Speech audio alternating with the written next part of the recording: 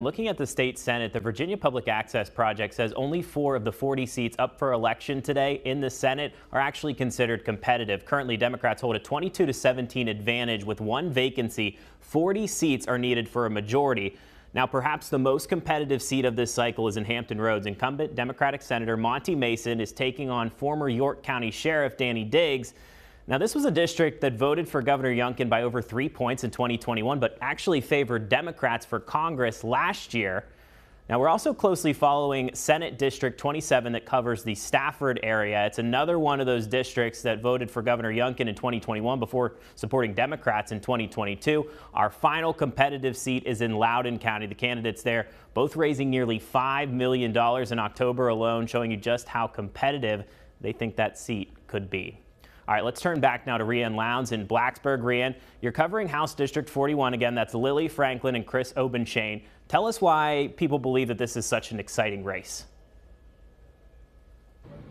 Yeah, well, there's really no incumbent here. During redistricting, this 41 was realigned, meaning there's sort of no history here, just Franklin and Obenchain battling it out. Democratic candidate Lily Franklin was chief of staff for Delegate Sam Razul, while Obenchain is a Montgomery County prosecutor. And since I'm here at Virginia Tech, I spoke to their student supporters. Young Dems Russell Swartz is waving down voters for Lily Franklin, while Ashley Kovitz with College Republicans is stopping students to ask them to vote for Chris Obenchain.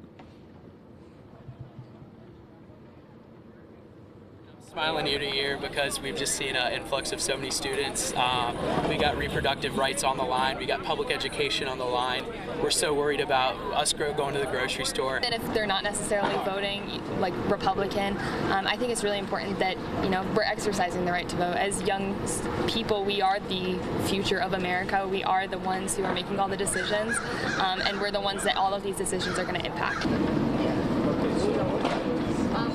Lots of passion between those two supporters out there too.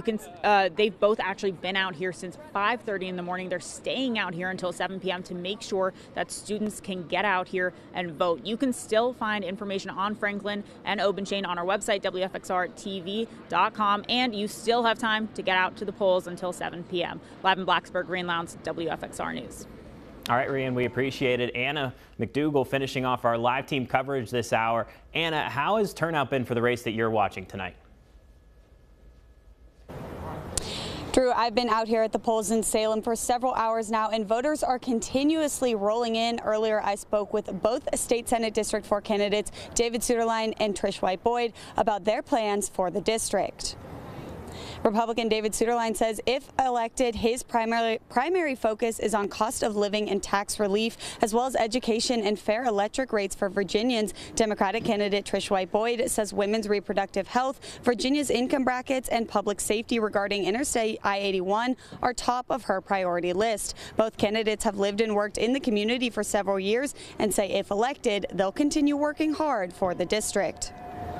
I want to represent Southwest Virginia. I don't want to go to Richmond and think about Richmond. I want to go to Richmond and think about the district that I am representing. I'm personally invested in our community. My own children attend the public schools and will until about 2040. So I'd really appreciate folks' support today. The District 4 race includes the cities of Roanoke and Salem, as well as parts of Roanoke County and Montgomery County. Now, voters are still trickling in here. Like I said earlier, we're going to have an update on this later on WFXR News at 6:30. But for now, live in Salem, Anna McDougall, WFXR News.